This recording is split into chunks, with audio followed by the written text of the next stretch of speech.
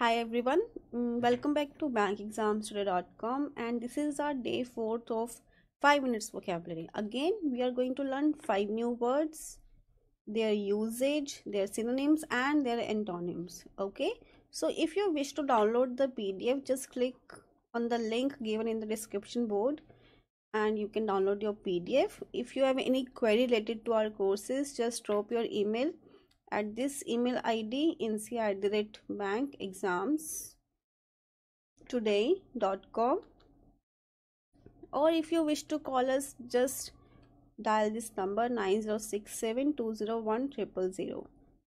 This is our contact number. And now we're going to do the very first word, which is avert. Avert is the word which means something that is not hidden or easy to find. Okay, for example, you see these two kids, they are playing hide and seek, and in their point of view they are hiding, but actually they are not. They can be easily noticed or found. Okay, so they are overt, something which is not suspicious, hidden or disguised, that is overt. The synonyms are noticeable, apparent, undisguised, unconcealed, right? And the antonyms are unclear, something that is not very clear or easy to understand. Concealed, concealed means hidden. Again, the third word is hidden. And private. Example, as soon as Beverly saw dogs, overt aggression. Overt, very easy to understand or see, you notice it.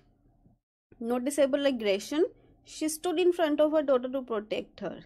Okay, so the aggression of dog was very much noticeable and vivid.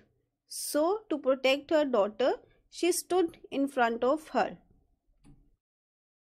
Then the next word is meticulous. Meticulous means, as you see, this person is doing something very carefully. So meticulous is someone who shows great attention whenever he or she is doing something, right? You are making a presentation, so you keep every detail, minute detail in your mind, so that there is no chance of any error or any fault. So you are trying to omit your errors, to omit your faults, and that is why you are paying great attention to details, every minute detail. For example, if you are going for the job interview, you look very closely on how you are looking at.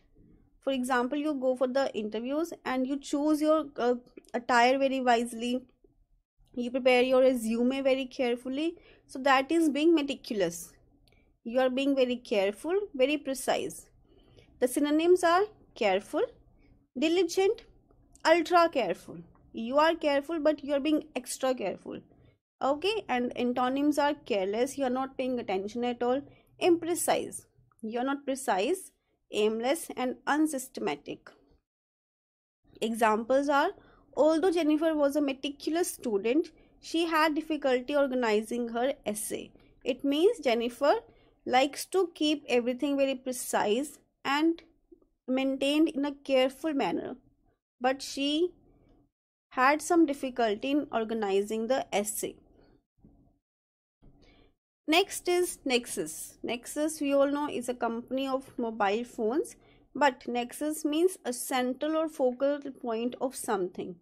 Like you have some discussion and the central point of discussion is how to increase your sales. That is Nexus, the central point of your discussion. So the synonyms are center, connection, link, union and network. The spellings on network are incorrect, sorry. And antonyms are detachment, something that is off the center.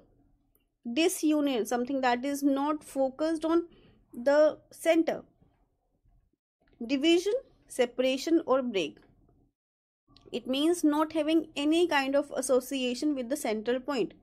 Everything is just not managed properly, not revolving around a particular topic or point. The next example is the amusement park district is the nexus of city's attraction. It means is the central point of attraction in the city. The next word is succinct. Succinct means something very brief and clearly written or expressed. To the point. It means to the point, very brief and precise. Precise, brief, or to the point.